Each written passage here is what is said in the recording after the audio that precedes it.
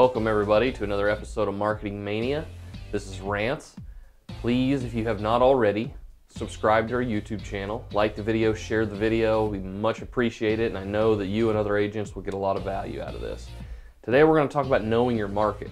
I know a lot of you guys have been in business for a long time, and you've got a good idea of where to find customers or how to leverage referrals and stuff like that. But if you're newer or you're looking to really expand your business on a wider scale or make some more money, that's kind of where we're all in this. The thing you really want to do is just know your market really well. So that doesn't mean just knowing where you can find them. Obviously there's plenty of places you can go to and find the senior centers or church or bingo halls or stuff like that.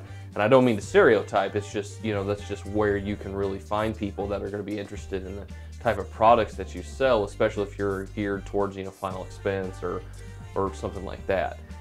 So knowing where they are, also knowing what they like, that might take a little bit more research, and it could be more of, a local demographic or trying to figure out exactly if you're in New York, seniors are going to probably like a little bit differently than what seniors like in Mississippi or something like that. So knowing your local area and knowing what people like to do in those areas will really help you as well. But like I said, that might take a little time to go look up some things if you aren't really familiar with it. And just knowing those things can really help you build a plan. And we're going to get into that in another episode.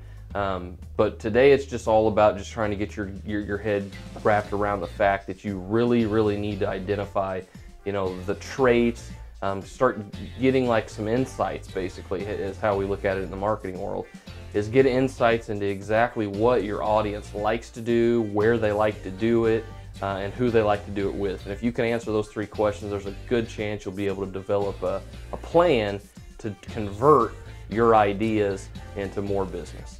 Again, please subscribe to the channel, share this video. We much appreciate it. Until next time, this is Rance with Marketing Mania.